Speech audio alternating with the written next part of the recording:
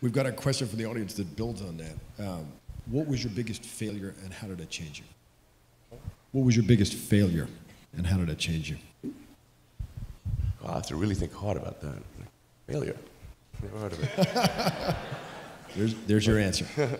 Well, there's a ton of failures along the way, that's for sure. Like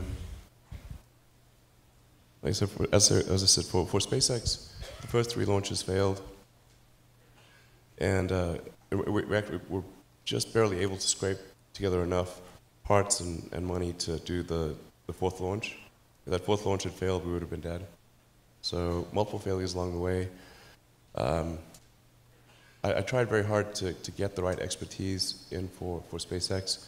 I tried hard to find a great chief engineer for the rocket, but the good chief engineers wouldn't join, and the bad ones, well, there was no point in hiring them. So I ended up being chief engineer of the rocket.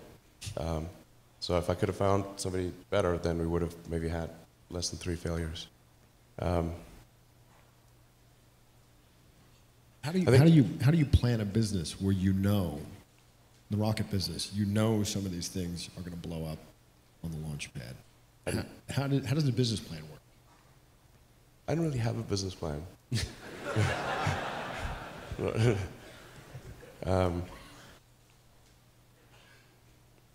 Yeah, I haven't had a business. I had a business plan way back in the Zip2 days. But these things are just always wrong. So I just didn't bother with business plans after that.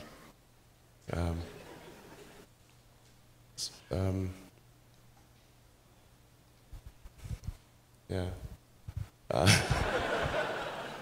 I mean, I think, you know, wishful thinking for sure is a source of many problems in many walks of life. Yeah, business or personal, wishful thinking causes a lot of trouble. You really have to ask, you know, whether something is true or not. Does it make sense? And if it ever feels like too easy, it probably is. You know,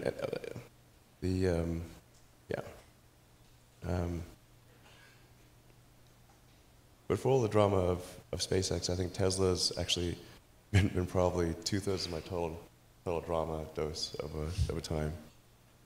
Tesla's a drama magnet. It's crazy.